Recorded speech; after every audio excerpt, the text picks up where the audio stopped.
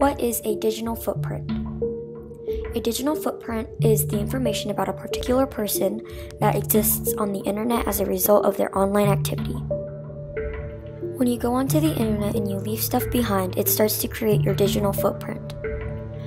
When you comment on social media, make Skype calls, use apps, and email people, it all goes onto your online history and can potentially be seen by other people or tracked in a database. What you do can be seen by everyone, even by people you don't know. Colleges and workplaces tend to look at your records such as your digital footprint. Your digital footprint could make or break your future. It can be copied, it can be passed on, and it can be permanent. All these pieces make up your digital footprint. You are creating a digital footprint without even noticing.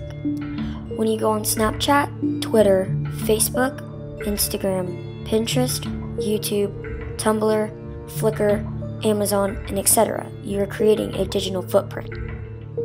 A digital footprint can have its pros and cons. Some of the pros are, a digital footprint can help locate criminals as well as finding evidence. It can help find missing people, and it can help stop crimes before they even start. Some of the cons are, strangers can access your location and places you visit. Internet hackers can access your personal information, for example, your banking passwords and credit card information.